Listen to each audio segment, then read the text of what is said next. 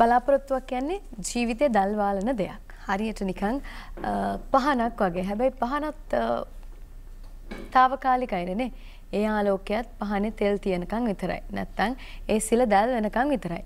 හැබැයි බලාපොරොත්තු එහෙම දෙයක් නෙවෙයි. එය මනුෂ්‍යත්වයේ කරා මිනිසා මේ මිහි මතට ආව දවස් ඉඳන් තිබුණා. මං හිතනවා තව දීර්ඝ කාලයක් මනුෂ්‍යයා ජීවත් වෙන තාක්කල් බලාපොරොත්තුවත් මිනිසා එක්ක ජීවත් වෙයි කියලා. එහෙම බලාපොරොත්තු දල්වාගෙන අපි ඉන්නේ. එහෙම අපේ ජීවිතවල තියෙන බලාපොරොත්තු ඊටාම සාධනීය අරමුණු අතර තියෙන ප්‍රමුඛම දෙයක් තමයි බිලිඳකු නවජයෙකු දරුවෙකු පිළිබඳ තියෙන බලාපොරොත්තුව. ඒක මේ හැම රටකම හැම ජන කොට්ටාසයකම හැම කෙනෙක්ටම වගේ හැම හිතකම උපදින සුන්දර බලාපොරොත්තුවක්. එහෙම බලාපොරොත්තුවක් ස්වභාව ධර්ම ඇති කරලා තියෙනවා මේ ලෝකේ පැවැත්ම උදෙසා. ඉතින් එහෙම නවජයෙක් පිළිබඳ බලාපොරොත්තු තියාගෙන අලුත් ජීවියෙක් අලුත් කෙනෙක් නිවසට එනවා කියලා හාහා පුරා කියලා දෙමව්පියෝ වෙන්න සූදානම්ෙන් ඉන්න විවාහපත් යෝලක් ඒ ගැන ලොකුට හිතෙනවා. ඒ විතරක් නෙවෙයි ගෙදර වැඩි හිටියෝ ඉන්නවනම් පොඩි අය ඉන්නවනම් මේ හැම දෙනෙක්ම ඒ ආගමනයේ පිළිබඳව ලොකු සතුටකින් ඉන්නවා. එහෙම දරුවෙක් නිවසට ආලෝකයක් එක්ක නිවසේ ආදරයක් බවට හැරෙනවා. හැබැයි ටික දවසකින් දැනගත්තොත් මේ දරුවට උපතේ සිටින අම්මාබාධයක් තියෙනවා කියලා. ඔබ කඩා වැටෙන්න පුළුවන්. මුළු පවුලම මේ බලාපොරොත්තු සුන් වෙලා විනාශ වෙලා යන්න පුළුවන්. හැබැයි එහෙම නොදෙන්න වෛද්‍ය විද්‍යාව විවිධ ක්‍රම ඔස්සේ විවිධ පැති ඔස්සේ මේ දරුවාව ආරක්ෂා කරමින් යම් ගැටලුවක් තියෙනවා නම් ඒ විසඳා දෙමින් ඉදිරියට ගෙන යන ක්‍රියාපිළිවෙලක් දියත් කරනවා. ඒක තමයි වෛද්‍ය විද්‍යාවේ තියෙන විශිෂ්ටත්වය. ඉතින් එහෙමනම් කොහොමද ඒ උදව්ව උපකාරය අපි ගන්න ඕනේ? මොන අවස්ථාවේදීද? ඒ ගැනයි අද දවසේ අපි කතා කරන්නේ. ළමා රෝග පිළිබඳ විශේෂඥ වෛද්‍ය සුරන්ත පෙරේරා වෛද්‍යතුමත් සමග කතා කරන බලාපොරොත්තු ආයිබන් කියලා ඔබ පිළිගන්නවා. ඇත්තටම මේ උත්පත්තියම අපි කියන බයිබර් තමයි ඕක උනේ. එහෙම කියලා. උපතින්ම සිදුවන දරුවන්ට සිදුවන ආබාධ කාණ්ඩගත කරන්න පුළුවන්ද? ඒ කාණ්ඩගත කරලා කතා කරන්න පුළුවන් නම් මොන වගේවද තියෙන්නේ? පාර්ලිමේන්තුවට මේ කාණ්ඩගත කරන පහසු විදියක් තමයි අපිට දරුවෙක් පෙන්වන විදිය අපියරන්ස් කියන එකේ. එතකොට අපිට දකින්න පුළුවන් දරුවෙක්ගේ එකක් අපිටම එක අවයවයක කොටසක් අතක කොටසක් හරියට නිර්මාණය වෙලා නොතිබීම. සමහරක් වෙලාවට ඩිෆෙක්ට් එක ඒ කියන්නේ ඒක ඉන්ටර්නලි තියෙන්න පුළුවන්. ඒක ඇතුළත තියෙන්න පුළුවන්. අපිට පිටත පේන්නේ නැහැ. එතකොට හදවතේ අපිට නලාව තියලා බැලුවම හදවතේ සිදුරක් තියෙන්න පුළුවන්. ඒ කියන්නේ හදවත නිර්මාණය වෙනකොට සිදුරු තියෙන්න බෑ. ඒක මොනවද මේ සිදුරු? ventricular septal defect, atrial septal defect කියලා ඒ වගේ සිදුරු තියෙන්න පුළුවන්. එතකොට මේක අපි එතකොට හොයාගන්න ඕනේ මේක එළියට පේන්නේ නැහැ. අනිත් කොටස තමයි ක්‍රියාත්මක වෙනකොට එන්සයිම් එකක්. ඒ එන්සයිම් එක දුර්වලතාවයක් තියෙන්න පුළුවන්. ඒක හන්දා බබෙක්ගේ යම් වෙනස්කමක් දකින්න පුළුවන්. ඔය තමයි ප්‍රධානම කාරණා ත්‍රිත්වය. ප්‍රධානම කාරණා. අත මාර පාරමී කතා කරා වගේ අර නව යුවලක් කසාද බැඳලා දරුවේ ප්‍රාර්ථනා කරාට පස්සේ අර මේ වචනයක් කිව්වා මේ බලාපොරොත්තුව කියලා. එතකොට මේ බලාපොරොත්තුව කියන එකේදී මොකද්ද මේ බලාපොරොත්තු වෙන්නේ? අපි වෛද්‍යවරු හැටියටත් අපිට හැඟෙන දේ තමයි මේ හොඳ අනාගතයක් තියෙන නිරෝගීමත් බොහොම ප්‍රසන්න පෙනුමක් තියෙන දරුවෙක් ස්නායු වලින් සහ අනෙකුත් අවයව වලින් අඩුපාඩුවක් නැත. එතකොට යම් අඩුපාඩුවක් හිටුවම අර වාක්‍ය වගේ බලාපොරොත්තුව බිඳ වැටෙනවා.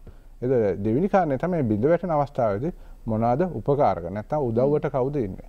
ඒ වගේම තුන්වෙනි පැත්තකට තමයි එවැනි අවස්ථාවකදී යම්මාගේ තාත්තගේ හිත සනසන්න කවුද උදව්වට ඉන්නේ කොහොමද කරන්නේ. එතකොට දීර්ඝ කාලිනව මේ හැම දෙයකම ප්‍රතිඵලය මොකක්ද?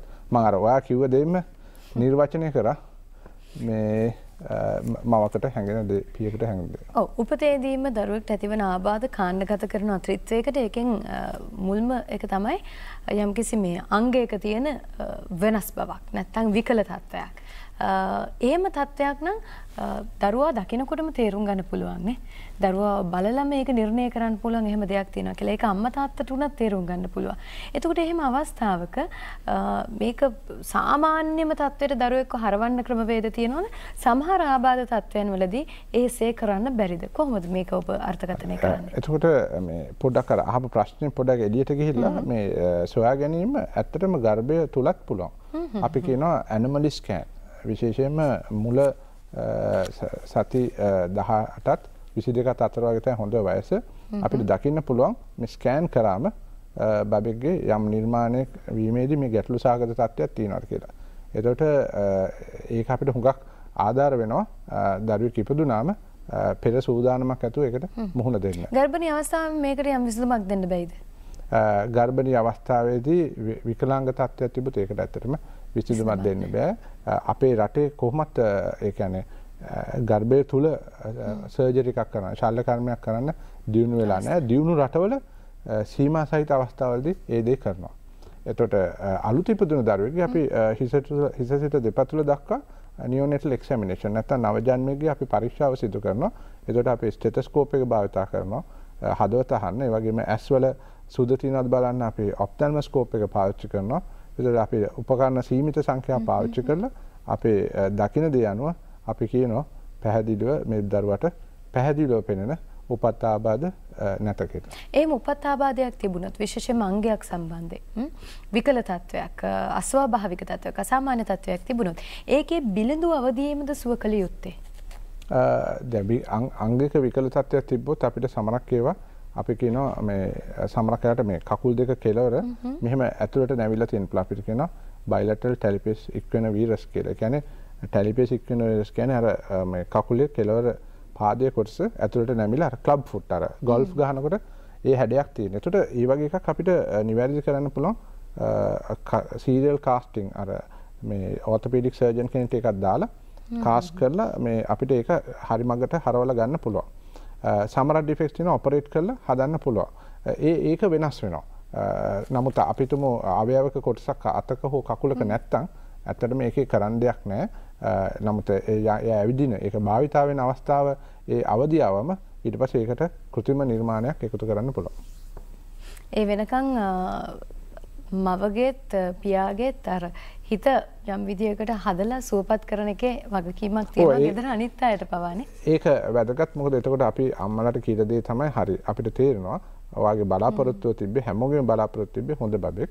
නමුත් ඒක නොලැබී ගියා කියලා කනගාටු වෙන්න එපා. මෙවැනි ප්‍රශ්න තියෙන දරුවෝ බොහොමයක් ඉන්නවා. ඒක අපිට සමහරක් වාර්තා තියෙනවා නම් අපිට රූප සටහන් පෙන්නලා ඒක කියන්න පුළුවන්. ඊට පස්සේ අපි කියනවා යා තනි වෙලා නැහැ. උදව්වට ලොකු කණ්ඩායමක් ඉන්නවා.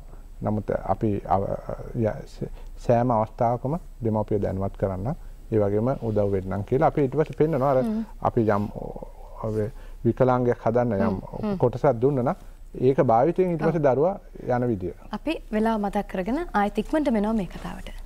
උපතේදීම දරුවෙක්ට ඇතිවිය හැකි ආබාධ කාණ්ඩගත කළ ත්‍රිත්වයකට ඒ කියන්නේ මුල් මේක අංගයක විකල තත්ත්වයක් අස්වභාවික අසාමාන්‍ය තත්ත්වයක් තිබුණොත් මොකද කරන්නේ? ඒ ගැන අපි කතා කරා. දෙවෙනි කාණ්ඩය යටතට අපි එකතු කළේ කුමක්ද? අභ්‍යන්තරයේ තියෙන අපිට පිටතින් පේන්නේ නැති. ඔව් දැන් එහෙම එකක් අපිට එකපාරටම තේරුම් ගන්න බෑනේ. සමහර වෙලාවට දරුවා වැඩිලා අවුරුද්දක් දෙකක් තුනක් යනකම් සමහර දේවල් හොයාගන්න බැරුව වෙන්න පුළුවන්. අපිට සමහරක් වෙලාවට මේ ඒක ඇත්තටම මම පිළිගන්නවා. අර එළියෙන් පෙනෙන එකට වඩා ඇතුළත තියෙන එකක් අපිට හොයාගන්න අමාරුයි. ඒතර ඒ වගේ ඩිෆෙක්ට් එකක් ඒ වගේ විකෘතිතාවයක් හොයාගන්න වෙන්නේ යම් අවස්ථාවල. උදාහරණයක් හැටියට මේ දරුවෙක් හිටපු ගමන් එයාට හුස්ම ගන්න අමාරු වෙනවා. ඒ වගේම අපි එයා පරීක්ෂා කරලා බැලුවම නලාව තියලා අපිට ඇහෙන්න පුළුවන් පපුවේ සද්දයක් තියෙනවා. අපිට තියෙනවා hole in the heart. එතකොට අර මං කිව්වාගේ කපාටවල මොකද හෘද වස්තු ගත්තොත් කුහර හතරක් තියෙනවා.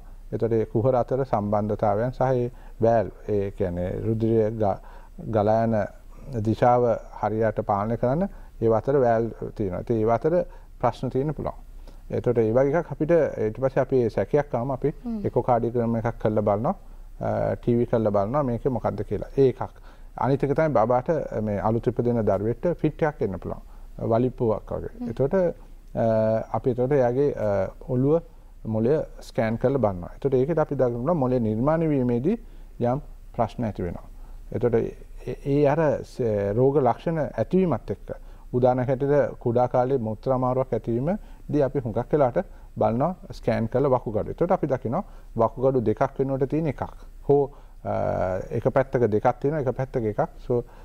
සමස්තයක් වශයෙන් තුනක් තියෙනවා. නැත්නම් ඒවා මේ මුත්‍රා බහින විදිය ඒ නාලවල ප්‍රශ්න තියෙනවා. එතකොට ඒවා ඒ අවස්ථාව අනුව වෙන රෝග ලක්ෂණ අනුව අපි හොයාගන්නවා. නැත්නම් අපි හුඟක් වෙලාට ඒවා අපි වෙන වෙලාවකට හොයන්නේ නැහැ. ඔය විදිහට බලනකොට ඔය දෙවන කාණ්ඩයට අයිති වන රෝගවලදී වෛද්‍යවරයෙක් යම් රෝග ලක්ෂණයකින් යම් සංකූලතාවයකින් ඒ ඊටාම ඉක්මනට දැනගැනීමේ ලොකු වටිනාකමක් තියෙනවා. වෛද්‍යවරයෙක් මම හිතන්නේ මේ වගේ වැඩසටහනක තියෙන එක තමයි දැන් වෛද්‍යවරයෙක් ඇත්තටම පුහුණුව ලබනවා මේක හොයා ගන්න. නමුත් මමක් ඇත්තට පුහුණුව ලබන්නේ නැහැ. ඒතකොට මට දෙන්න තියෙන පණිවිඩය තමයි යම් මමකට දැනෙනවා හැමතිස්සෙම මේ බබෙක් ඉන්නකොට මේ යම් අසාමාන්‍යතාවයක් තියෙනවා. වෙනදට වඩා එක්ක හුස්ම ගන්න විදිය වෙනස්.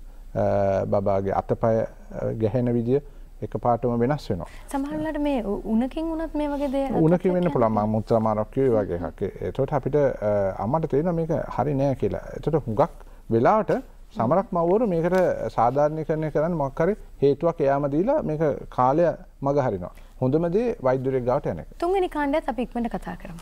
ඒ තුන්වෙනි කාණ්ඩය ඇවිල්ලා මේ ක්‍රියාත්මක වීමේදී ගැටලු සහගත තත්ත්වයක් නැතිවීම. අපිටම විවිධ එන්සයිම් සහ හෝමෝන වල ප්‍රශ්න තියෙනවා. ඒක විවිධ අවදි වෙනවා. අපිටම මේ සමරක එන්සයිම් තියෙනවා ෆීනයිල් කීටෝනියුරියා කියලා. ඒකට උපතේදීම ඒ බබාගේ සමරකට දරුවාගේ ඒ ක්‍රියාත්මක වීමේදීම එයාගේ රෝග ලක්ෂණත් ඇති වෙනවා. ඔළුවේ වර්ධනය සහ මේ බුද්ධි වර්ධනය ගැටලු සහගත තත්ත්වයන් එනවා. ඒ වගේම ජාන ගත්තත් ජානවලත් ප්‍රශ්න තියෙනවා. විශේෂයෙන් මම කියන්න ඕනේ අපි ඩවුන් සින්ඩ්‍රෝම් කියලා දකිනවා.